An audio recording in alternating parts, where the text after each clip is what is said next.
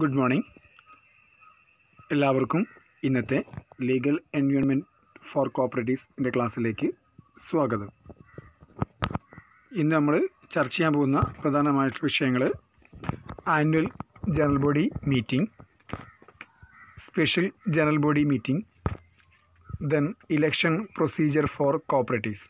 Okay, ഇപ്പോൾ ഒരു cooperative സൊസൈറ്റിയിൽ ആനുവൽ ജനറൽ ബോഡി മീറ്റിംഗ് എങ്ങനെ കണ്ടക്ട് ചെയ്യണം എന്നുള്ളതും സ്പെഷ്യൽ ജനറൽ ബോഡി മീറ്റിംഗ് വിളിച്ചു കൂട്ടുന്നത് എങ്ങനെയാണെന്നുള്ളതും അതുപോലെ തന്നെ ഒരു കോപ്പറേറ്റീവ് സൊസൈറ്റിയിലേക്കുള്ള ഇലക്ഷൻ എങ്ങനെ കണ്ടക്ട് ചെയ്യും, അതിൻ്റെ പ്രൊസീജിയറുകൾ എങ്ങനെയൊക്കെയാണ് എന്നുള്ളതാണ്. ഓക്കെ, ഇമ്പോർട്ടൻ്റ് ആയിട്ടുള്ള 3 ക്വസ്റ്റ്യൻസാണ് annual general body meeting, special general body meeting, അതുപോലെ ഒരു എസ്സേ ക്വസ്റ്റ്യനാണ് ഇലക്ഷൻ പ്രൊസീജിയർ ഫോർ കോപ്പറേറ്റീവ്സ് എന്ന് പറയുന്നത്. ഓക്കെ, ഫസ്റ്റ് ടോപ്പിക് എന്ന് പറയുന്നത് annual general body meeting, section 29. Okay, Section 29 deals with annual general body meeting of a cooperative society. നമുക്ക് elaborate ചെയ്യാം. Okay, ഇനി നോക്ക്. The annual general body meeting shawl held within period of 6 months the close of financial year. അപ്പോൾ ഒരു financial year close ചെയ്ത ശേഷം 6 മാസത്തിനുള്ളിൽ എന്ത് ചെയ്യണം? 6 മാസ കാലാവധിക്കുള്ളിൽ എന്ത് വിളിച്ചു കൂട്ടേണ്ടതുണ്ട്? ആനുവൽ ജനറൽ ബോഡി മീറ്റിംഗ് വിളിച്ചു കൂട്ടേണ്ടതുണ്ട്. ഓക്കെ, അപ്പോൾ ഒരു ഫിനാൻഷ്യൽ ഇയർ ക്ലോസ് ചെയ്ത ശേഷം 6 മാസത്തിനുള്ളിൽ എന്ത് ചെയ്യേണ്ടതുണ്ട്? അതിൻ്റെ ആനുവൽ ജനറൽ ബോഡി മീറ്റിംഗ് വിളിച്ച് കൂട്ടേണ്ടതുണ്ട്. In general body the following business have to B transacted. അല്ലേ, അപ്പോൾ ഒരു ആനുവൽ ജനറൽ ബോഡി മീറ്റിംഗ് വിളിച്ചു കൂട്ടുമ്പോൾ അതിൽ കൈകാര്യം ചെയ്യേണ്ട കാര്യങ്ങൾ എന്തൊക്കെയാണെന്നുള്ളതാണ് ഇനി പറയുന്നത്. ഒന്നാമതായി അപ്രൂവൽ ഓഫ് ദി ബഡ്ജറ്റ് എന്ത് ചെയ്യണം? അപ്രൂവൽ ചെയ്യുക. അപ്പോൾ അടുത്ത വരും വർഷത്തേക്കുള്ള ബഡ്ജറ്റ് അപ്രൂവൽ ചെയ്യാൻ വേണ്ടിയാണ്. രണ്ടാമതായി election of the committee members. ഇനി പുതിയ കമ്മിറ്റിക്കാരെ നമ്മൾ എന്ത് ചെയ്യണം? തിരഞ്ഞെടുക്കണം. അപ്പോൾ അങ്ങനെ 5 വർഷ കാലാവധിയാണ് നമുക്കുള്ളത്. അപ്പോൾ 5 വർഷം കഴിയുകയാണെന്നുണ്ടെങ്കിൽ നമുക്ക് അടുത്ത വർഷത്തേക്കുള്ള കമ്മിറ്റിക്കാരെ എന്ത് ചെയ്യണം? തിരഞ്ഞെടുക്കേണ്ടതുണ്ട്. ദെൻ അതുപോലെ ഇതാണ് കൺസിഡറേഷൻ ഓഫ് ഓഡിറ്റ് റിപ്പോർട്ട്. ഇനി കഴിഞ്ഞ വർഷത്തിലുള്ള ഓഡിറ്റ് റിപ്പോർട്ട് എന്ത് ചെയ്യണം? പരിഗണിക്കുക, അല്ലെങ്കിൽ അതിനുള്ള പ്രൊസീജിയേഴ്സ് ചെയ്യേണ്ടതാണ്. അടുത്തതായി review of operation of deficit or loss. ഇനി കോപ്പറേറ്റീവ് സൊസൈറ്റിയുടെ ഡെഫിസിറ്റിൻ്റെയും ലോസിൻ്റെയും പ്രവർത്തനങ്ങൾ, അല്ലെങ്കിൽ പ്രവർത്തനങ്ങളിലുണ്ടായിട്ടുള്ള ഡെഫിസിറ്റ് ഓർ ലോസ് റിവ്യൂ ചെയ്യാൻ വേണ്ടിയാണ് പറയുന്നത്. നെക്സ്റ്റ് വണ്ണായി പറയുന്നത് review of annual report and accounts. Cooperative സൊസൈറ്റിയുടെ ആ ഒരു വർഷത്തിലുള്ള ആനുവൽ റിപ്പോർട്ടുകൾ, നമ്മുടെ ഫിനാൻഷ്യൽ സ്റ്റേറ്റ്മെൻറ്റ് ഉണ്ട് അല്ലെ, statement of profit loss account ഉണ്ട്, അതുപോലെ ബാലൻസ് ഷീറ്റ് ഉണ്ട്, അങ്ങനെ profit and loss appropriation account, അങ്ങനെയുള്ള റിപ്പോർട്ടുകളൊക്കെ എന്ത് ചെയ്യണം? റിപ്പോർട്ടുകളും അക്കൗണ്ടുകളും റിവ്യൂ ചെയ്യാൻ വേണ്ടിയാണ് പറയുന്നത്. നെക്സ്റ്റ് വണ്ണായിട്ട് പറയുന്നത് അമെൻമെൻറ്റ് ഓഫ് ബൈലോ എന്തെങ്കിലും അമെൻമെൻറ്റ് ചെയ്യാനുണ്ട്, അതും എവിടെയാണ്? ആനുവൽ ജനറൽ ബോഡി മീറ്റിംഗിലാണ് നമ്മൾ ചെയ്യേണ്ടത്, അല്ലെങ്കിൽ ചെയ്യാമെന്നുള്ളതാണ്. പിന്നെ ഡിസ്പോസൽ ഓഫ് നെറ്റ് പ്രോഫിറ്റ്. ഓർഗനൈസേഷൻ്റെ അല്ലെങ്കിൽ കോപ്പറേറ്റീവ് സൊസൈറ്റിയുടെ നെറ്റ് പ്രോഫിറ്റ് ഡിസ്പോസൽ അല്ലെങ്കിൽ വിതരണം ചെയ്യുന്നതുമായി ബന്ധപ്പെട്ടുള്ള കാര്യങ്ങളാണ് തീരുമാനിക്കുന്നത്. The next approval of the programme of activities of the society prepared by the committee. ഇനി കമ്മിറ്റി പ്രിപ്പയർ ചെയ്തിട്ടുള്ള, സൊസൈറ്റിയുടെ കമ്മിറ്റി പ്രിപ്പയർ ചെയ്തിട്ടുള്ള ആക്ടിവിറ്റികളും പ്രോഗ്രാമുകളും എന്ത് ചെയ്യണം? അപ്രൂവൽ ചെയ്യുക എന്നുള്ളതാണ്. ഓക്കെ, ഇതിനു ശേഷം എന്താണ്? ഇനി other matter accordance with bylaw. ഇനി ബൈലോ പ്രകാരം മറ്റേതെങ്കിലും ആക്ടിവിറ്റികൾ ഉണ്ടെങ്കിൽ അതും നമുക്ക് എന്ത് ചെയ്യാൻ പറ്റുന്നുണ്ട്? ആനുവൽ ജനറൽ ബോഡി മീറ്റിങ്ങിൽ വെച്ച് തീരുമാനിക്കാവുന്നതാണ്. അപ്പോൾ ഇത്രയാണ് first general body meeting, annual general body മീറ്റിംഗിൽ നമ്മൾ കൈകാര്യം ചെയ്യുന്ന കാര്യങ്ങൾ. അപ്പോൾ ആനുവൽ ജനറൽ ബോഡി മീറ്റിംഗ് വിളിച്ചു കൊണ്ടത് എപ്പോഴാണ്? ഫിനാൻഷ്യൽ ഇയർ ക്ലോസ് ചെയ്ത ശേഷം 6 മാസത്തിനുള്ളിൽ എന്ത് ചെയ്യണം? മീറ്റിംഗ് വിളിച്ചു കൂട്ടുകയും അത് കുറേ കാര്യങ്ങൾ തീരുമാനിക്കാൻ വേണ്ടി എന്ത് ചെയ്യണം? അത് അറിയിക്കുകയും ചെയ്യുക എന്നുള്ളതാണ് ഈ മീറ്റിംഗ് കൊണ്ട് ഉദ്ദേശിക്കുന്നത്. നെക്സ്റ്റ് വണ്ണായി പറയുന്നത് special general body meeting, section 30.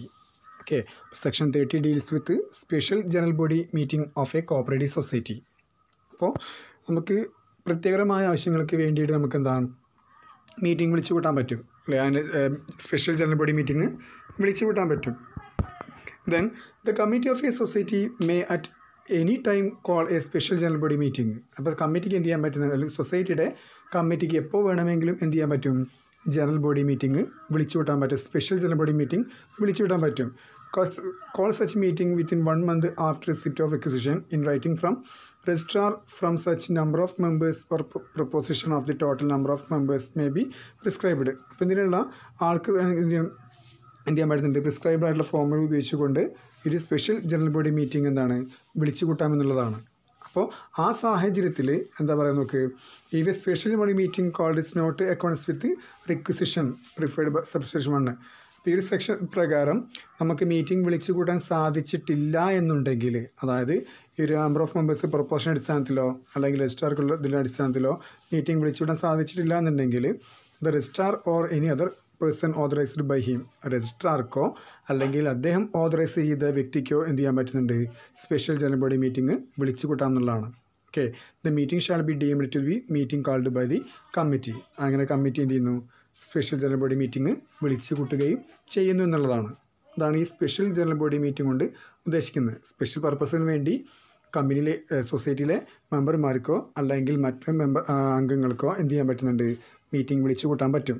അപ്പോൾ അങ്ങനെ സാധിച്ചിട്ടില്ലെങ്കിൽ പറയുന്ന കാര്യം എന്താണ്, ഈ registrar or any other authorised person, രജിസ്ട്രാർക്കോ അല്ലെങ്കിൽ അദ്ദേഹം ഓതറൈസ് ചെയ്യപ്പെട്ട വ്യക്തിക്കോ എന്താണ്, special general body meeting cooperative സൊസൈറ്റിക്ക് വേണ്ടി വിളിച്ചു കൂട്ടാമെന്നുള്ളതാണ്.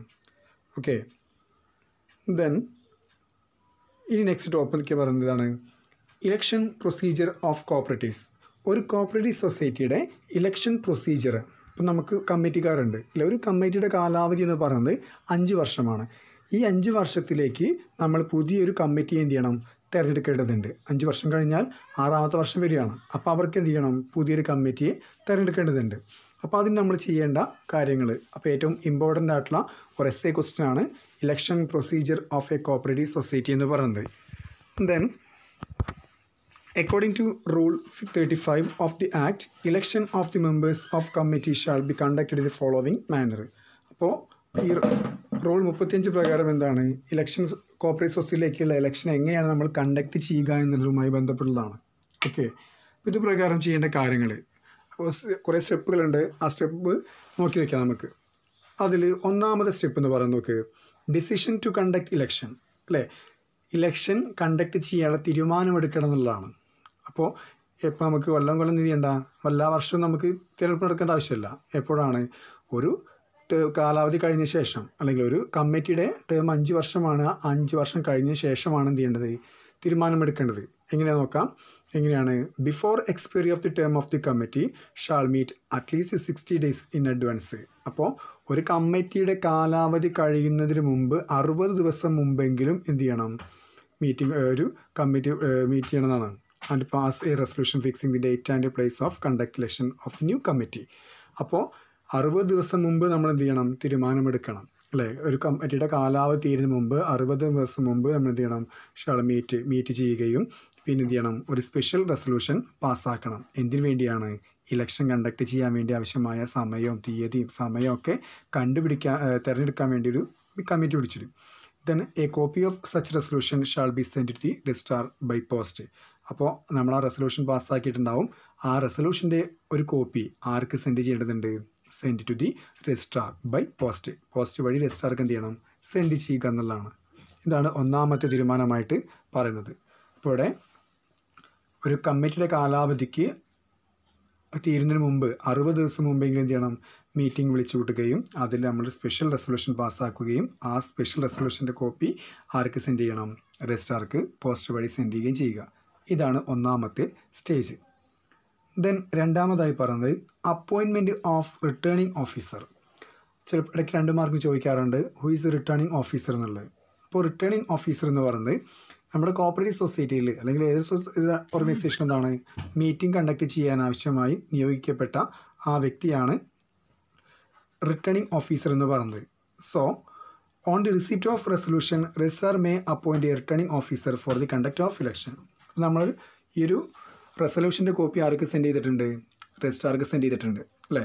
അപ്പോൾ അതുകൊണ്ട് തന്നെ ആ റെസിപ്റ്റ് കിട്ടിക്കഴിഞ്ഞാൽ റെസൊല്യൂഷൻ്റെ റെസിപ്റ്റ് ചെന്ന് വന്നാൽ തന്നെ എന്ത് ചെയ്യണം പറയുന്നുണ്ട്, registrar may appointment A returning officer for the conduct of election.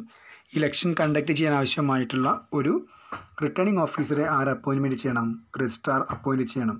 He is eligible to get remuneration at the rate fixed by the registrar. അദ്ദേഹത്തിനുള്ള റെമ്യൂണറേഷനും ബാക്കിയുള്ള കാര്യങ്ങളൊക്കെ തീരുമാനിക്കുന്ന ആരാണ്, രജിസ്ട്രാറാണ്.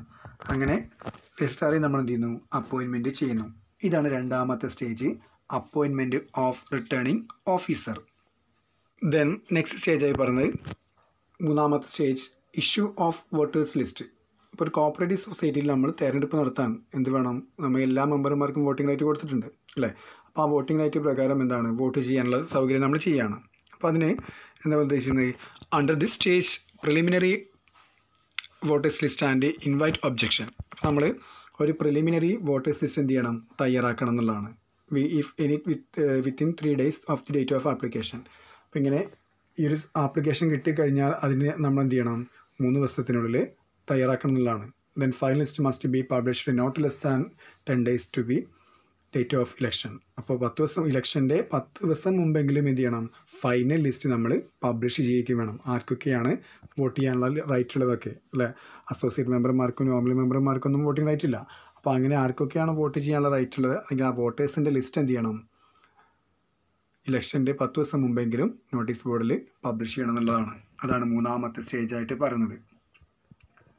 അതിനുശേഷം നാലാമതായി പറഞ്ഞത് ഇഷ്യൂ ഓഫ് ഇലക്ഷൻ നോട്ടീസ്. ഇനി ഇലക്ഷൻ നോട്ടീസ് എന്ത് ചെയ്യണം? സബ്മിറ്റ് ചെയ്യണം, സെൻഡ് ചെയ്യണം എന്നുള്ളതാണ്.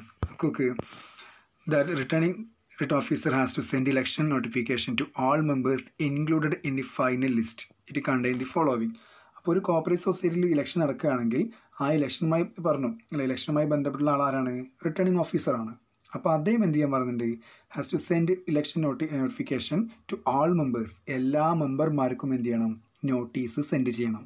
Included in the final list. നമ്മൾ മുകളിൽ തയ്യാറാക്കിയിട്ടുള്ള ഫൈനൽ ലിസ്റ്റിൽ ഉൾപ്പെട്ട ആൾക്കാർക്കടക്കം എന്ത് ചെയ്യണം? നോട്ടീസ് സെൻഡ് ചെയ്യണം എന്നുള്ളതാണ്. അപ്പോൾ ഈ നോട്ടീസിൽ എന്തൊക്കെ വേണം എന്നുള്ള പറയുന്നത്. Okay, it contains the following. എന്തൊക്കെയാണ്? ഒന്ന്, number of vacancies to be filled up. അപ്പോൾ എത്ര വേക്കൻസികൾ ഉണ്ട് എന്നുള്ളത്. ഓക്കെ, അപ്പോൾ 10 വേക്കൻസി ഉണ്ടെങ്കിൽ 10 വേക്കൻസി ആകും. അപ്പോൾ എത്ര വേക്കൻസികൾ ഉണ്ട് എന്നുള്ളത് വേണമെന്നുള്ളതാണ്.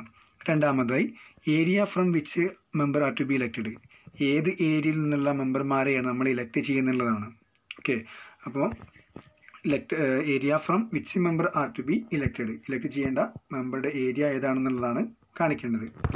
നെക്സ്റ്റ് വണ്ണായി പറയുന്നത് date, place and hours between nomination paper filled by candidate അല്ലെങ്കിൽ ആരാ മത്സരാർത്ഥി അല്ലേ, അദ്ദേഹം നോമിനേഷൻ പേപ്പർ ഫില്ല് ചെയ്യേണ്ട ഡേറ്റും പ്ലേസും അതുപോലെ അതിൻ്റെ സമയവും ഹവേഴ്സും എന്ത് ചെയ്യണം? ഡിനോട്ട് ചെയ്യണം എന്നുള്ളതാണ്. ഇതിനു ശേഷം the date and hours when nomination paper R scrutinised. ഇനി നോമിനേഷൻ പേപ്പർ സ്ക്രൂട്ടനൈസ് ചെയ്യേണ്ടത് എന്നാണ് അല്ലെങ്കിൽ എപ്പോഴാണെന്നുള്ള കാര്യങ്ങൾ കുളിച്ചുകൊണ്ട്.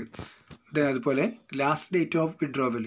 എപ്പോഴാണ് ഇത് നോമിനേഷൻ നമുക്ക് വിഡ്രോ ചെയ്യാനുള്ള ലാസ്റ്റ് ഡേറ്റ് എന്നാണെന്നുള്ളത്. അതുപോലെ date, place, hour of polling between polling അതായത് വോട്ട് ചെയ്യുന്ന ദിവസം അല്ലേ. അപ്പം അന്ന് ആ ദിവസവും സമയവും തമ്മിലുള്ള വ്യത്യാസത്തിനാണ് കാണിക്കുന്നത്. ഇത്രയും കാര്യങ്ങളാണ് നമ്മൾ ചെയ്യേണ്ടത്. ഇനി അതിന് ശേഷം എന്ന് പറയുന്നത് ആറാമത്തെ സ്റ്റേജ് എന്ന് പറയുന്നത് സ്ക്രൂട്ടിനി ഓഫ് നോമിനേഷൻ പേപ്പർ. അപ്പോൾ നമ്മൾ നോട്ടീസ് എല്ലാവർക്കും കൊടുത്തു അല്ലേ. അപ്പോൾ നോട്ടീസ് കൊടുത്തതിന് ശേഷം എല്ലാവരും എന്താണ്? നോമിനേഷൻ പേപ്പർ സ്ക്രൂട്ടനൈസ് ചെയ്യണം. എന്തൊക്കെയാണ് നോക്ക്. The returning officer should examine the nomination paper on the date of receipt of nomination paper and candidate or സെക്കൻഡർ made present at the time of scrutiny. അപ്പോൾ നമ്മൾ നോമിനി ചെയ്ത ആൾക്കാരുണ്ടാവും അല്ലെ, മത്സരിക്കാൻ നോമിനേറ്റ് ചെയ്ത ആൾക്കാരുണ്ടായിരിക്കും. അവരെന്ത് ചെയ്യാൻ പറയുന്നുണ്ട്? Returning officer should examine the nomination paper on the date of receipt of nomination paper. അപ്പോൾ നോമിനേഷൻ പേപ്പർ കിട്ടിക്കഴിഞ്ഞാൽ റിട്ടേണിംഗ് ഓഫീസർ എന്ത് ചെയ്യണം? നോമിനേഷൻ പേപ്പർ എക്സാമിൻ ചെയ്യണം. Okay, the candidate or സെക്കൻഡർ may present at the scrutiny. അപ്പോൾ scrutiny ചെയ്യുന്ന സമയത്ത് ആര് അവിടെ പ്രസൻ്റ് ആയിരിക്കണം? കാൻഡിഡേറ്റ് അല്ലെങ്കിൽ സെക്കൻഡർ, നോമിനിയോ അല്ലെങ്കിൽ കാൻഡിഡേറ്റോ എന്ത് ചെയ്യണം? അവിടെ പ്രസൻ്റ് ആയിരിക്കണം എന്നുള്ളതാണ് പറയുന്നത്. അപ്പോൾ ആ സമയത്ത് ആര് വേണം അവിടെ? കാൻഡിഡേറ്റോ അല്ലെങ്കിൽ നോമിനിയോ അവിടെ ആവശ്യമാണെന്നുള്ളതാണ്. ഇനി ഏഴാമതായി പറയുന്നത് പബ്ലിക്കേഷൻ ഓഫ് വാലിഡ് നോമിനേഷൻ. നമ്മൾ നോമിനേഷൻ കൊടുത്തിട്ടുണ്ട്. അപ്പോൾ ചിലർക്ക് വിഡ്രോ ചെയ്യാൻ പറ്റും. അപ്പോൾ ആരൊക്കെയാണ് നോമിനേഷൻ കൊടുത്തിട്ടുള്ളത് അവരുടെ പേര് വിവരങ്ങൾ നമ്മൾ എന്ത് ചെയ്യുന്നു? പബ്ലിഷ് ചെയ്യുകയാണ്. അതാണ് the returning officer has to publish the list of valid nomination on the notice board of the society. സൊസൈറ്റിയുടെ നോട്ടീസ് ബോർഡിൽ വാലിഡ് നോമിനേഷൻ ഉള്ള ലിസ്റ്റിൽപ്പെട്ട ആൾക്കാരുടെ പേരൊക്കെ എന്തെങ്കിലും അതിന് പബ്ലിഷ് ചെയ്യുന്നു. അതിനുശേഷം എട്ടാമതായിട്ട് വിഡ്രോവൽ ഓഫ് നോമിനേഷൻ. അപ്പോൾ നോമിനേഷൻ കൊടുത്ത ആൾക്കാർക്ക് വേണമെങ്കിൽ എന്ത് ചെയ്യാം, പിന്മാറാം അല്ലേ. അപ്പോൾ സെക്കൻഡ് നോമിനി ആവും എന്ത് ചെയ്യുന്നത്, അവിടെ കാൻഡിഡേറ്റ് ആയിട്ട് മാറുന്നത്. അപ്പോൾ അവിടെ നോക്ക്, A candidate can withdraw his nomination at any time after the presentation on his nomination paper but before 5 PM. അപ്പോൾ എന്നാണോ നമ്മളിത് അതിൻ്റെ ഡേറ്റ് വിഡ്രോ ചെയ്യുന്ന ഡേറ്റ് അതിൻ്റെ 5 മണിക്ക് മുമ്പ് എന്ത് ചെയ്യണം, അത് വിഡ്രോ ചെയ്യണം എന്നുള്ളതാണ്. ഓക്കെ, അപ്പോൾ ഡേറ്റിന് നോമിനേഷൻ വിഡ്രോ ചെയ്യുന്ന ഡേറ്റിന് 5 മണിക്ക് മുമ്പ് എന്ത് ചെയ്യണം, മെമ്പർമാർക്ക് വേണമെങ്കിൽ അല്ലെങ്കിൽ കാൻഡിഡേറ്റുകൾക്ക് വേണമെങ്കിൽ അവിടെ നോമിനേഷൻ പിൻവലിക്കാമെന്നുള്ളതാണ്. ഓക്കെ, ഇതാണ് 8ാമത്തായിട്ട് പറയുന്നത്, വിഡ്രോവൽ ഓഫ് നോമിനേഷൻ. ഇനി 9ാമത്തെ ഇത് പറയുന്നത് പോളിംഗ് ആണ്. നമ്മൾ പോൾ ചെയ്യുക അല്ലെങ്കിൽ വോട്ട് ചെയ്യുന്ന ദിവസം polling രേഖപ്പെടുന്നതാണ്. The returning officer arrange conduct A Paul on the fixed date fixed for the purpose of election. അപ്പോൾ ഏത് ദിവസമാണോ നമ്മൾ ഇലക്ഷന് തീരുമാനിച്ചത് ആ ദിവസം എന്ത് ചെയ്യണം, അതിനുള്ള എല്ലാ അറേഞ്ച്മെൻറ്റുകളും ആര് കണ്ടക്ട് ചെയ്യേണ്ടതുണ്ട്, റിട്ടേണിംഗ് ഓഫീസർ കണ്ടക്ട് ചെയ്യേണ്ടതുണ്ട്. So for every 1,200 voters with should be arranged the polling office and agent should be appointed. അപ്പോൾ ഓരോ 1200 വോട്ടേഴ്സിനും എന്ത് ചെയ്യണം, ഒരു പോളിംഗ് ഓഫീസുകളും ഏജൻറ്റുകളെയും നമ്മൾ അപ്പോയിൻമെൻറ്റ് ചെയ്യുന്നു എന്നുള്ളതാണ്. അതിനുശേഷം the candidate can appoint election agent and other agent. അപ്പോൾ ആ സമയത്ത് എന്താണ്, കാൻഡിഡേറ്റ് എന്ത് ചെയ്യാൻ പറ്റും, അവർക്ക് അവിടെ ഏജൻറ്റുമാർ പരസ്യങ്ങൾ കൊടുക്കാനോ അല്ലെങ്കിൽ ബാക്കിയുള്ള കാര്യങ്ങളൊക്കെ ചെയ്യാൻ വേണ്ടി ഏജൻറ്റുമാരെയും എന്ത് ചെയ്യാൻ പറ്റും, നിയമിക്കാൻ പറ്റും എന്നുള്ളതാണ് പറയുന്നത്. അതിനുശേഷം every member who wishes to exercise his right of vote supplied with ballot paper and produced his identity card. അപ്പോൾ എല്ലാ മെമ്പർമാർക്കും എന്ത് ചെയ്യാൻ പറ്റും, ഇഷ്ടമുള്ള സ്ഥാനാർത്ഥിക്ക് അല്ലെങ്കിൽ കാൻഡിഡേറ്റിന് എന്താണ് വോട്ട് ചെയ്യാം അല്ലേ, with a ballot paper and produced his identity card. അപ്പോൾ ഓരോ മെമ്പർമാർക്കും അവിടെ താല്പര്യമുള്ള ആഗ്രഹിക്കുന്ന മെമ്പർക്ക് എന്ത് ചെയ്യാൻ പറ്റും, വോട്ട് ചെയ്യാൻ പറ്റും. അപ്പോൾ എന്ത് വേണം, he produced his identity card. അപ്പോൾ ഐഡൻറ്റിറ്റി കാർഡ് ഉണ്ടെങ്കിൽ മാത്രമേ വോട്ട് ചെയ്യാൻ സാധിക്കുകയുള്ളൂ എന്നുള്ളതാണ്. ഇതാണ് 9ാമത്തെ സ്റ്റേജായിട്ട് പറയുന്നത്. ഓക്കെ, ദെൻ അതിനുശേഷം ലാസ്റ്റ് സ്റ്റേജ് എന്ന് പറയുന്നത് 10ാമത്തേതാണ്, counting of votes. Vote count ചെയ്യാണ്, എണ്ണുകയാണ്. ഓക്കെ, അപ്പോൾ ഈ വോട്ട് എണ്ണുന്ന സമയത്ത് the votes shall be counted by supervision of the returning officer. Returning ഓഫീസറുടെ മേൽനോട്ടത്തിലാണ് എന്തെണ്ണുന്നത്, നമ്മൾ വോട്ടുകൾ എണ്ണുന്നത് എന്നുള്ളതാണ്. അങ്ങനെ എണ്ണുമ്പോൾ each candidate and his agent have right to present at the time of counting. അപ്പോൾ ഈ വോട്ട് എണ്ണുന്ന സമയത്ത് എന്താണ്, കാൻഡിഡേറ്റിനോ അല്ലെങ്കിൽ കാൻഡിഡേറ്റിനും അദ്ദേഹം അപ്പോയിൻമെൻറ്റ് ചെയ്ത വ്യക്തിക്ക് എന്ത് ചെയ്യാൻ പറ്റും, അവിടെ പ്രസൻറ്റ് ആവാനുള്ള റൈറ്റ് ഉണ്ടെന്നുള്ളതാണ്. വോട്ട് എണ്ണുമ്പോൾ അവർക്ക് അവിടെ പ്രസൻറ്റ് ആവാം. Then at the close of counting result shall be recorded in the minutes book and it should be notified on the notice board of society. അപ്പോൾ വോട്ടിന് ശേഷം ആരാണോ ജയിച്ചത് അല്ലെങ്കിൽ ആരാണൊക്കെ മെമ്പർഷിപ്പ് കിട്ടിയെന്നുള്ള കാര്യങ്ങളുണ്ടാവും അല്ലേ, ആ കാര്യം എന്ത് ചെയ്യണം, മിനിറ്റ്സ് ബുക്കിൽ എഴുതി വെക്കുകയും അതുപോലെ നോട്ടീസ് ബോർഡ് സൊസൈറ്റി നോട്ടീസ് ബോർഡിൽ പബ്ലിഷ് ചെയ്യുകയും വേണം എന്നുള്ളതാണ്. അപ്പോൾ ഇത്രയും സ്റ്റെപ്പുകളുടെ കടന്നു പോയതിന് ശേഷമാണ് ഒരു കോർപ്പറേറ്റ് സൊസൈറ്റിയിലേക്ക് നമ്മൾ പുതിയ കമ്മിറ്റിക്കാർ എന്ത് ചെയ്യുന്നത്, തിരഞ്ഞെടുക്കുന്നത്. ഓക്കെ, അപ്പോൾ ഇത്രയാണ് ഇന്ന് നമ്മൾ ഡിസ്കസ് ചെയ്യാൻ പോയിട്ടുള്ള കാര്യങ്ങൾ. അപ്പോൾ എന്താണ് ആനുവൽ ജനറൽ ബോഡി മീറ്റിംഗ് എന്നുള്ളതും സ്പെഷ്യൽ ജനറൽ ബോഡി മീറ്റിംഗ് എപ്പോഴാണ് വിളിച്ചു കൂട്ടുക എന്നുള്ളതും അല്ലെങ്കിൽ കാര്യങ്ങളും, പിന്നെ അതുപോലെ ഒരു കോർപ്പറേറ്റ് സൊസൈറ്റിയിലേക്ക് എങ്ങനെയാണ് നമ്മൾ ഇലക്ഷൻ നടത്തുക എന്നുള്ളതിൻ്റെ പ്രൊസീജിയറുകൾ, ഒരു 10 പ്രൊസീജിയറാണ് നമ്മൾ പറഞ്ഞത് അല്ലേ. അപ്പോൾ ഇത്രയും കാര്യങ്ങളൊന്ന് കൃത്യമായിട്ട് പഠിച്ചു വയ്ക്കുക. ഒരു ഇമ്പോർട്ടൻ്റ് ആയ എസ്സേ ക്വസ്റ്റ്യൻ ആണ് election procedure. Okay, thank you.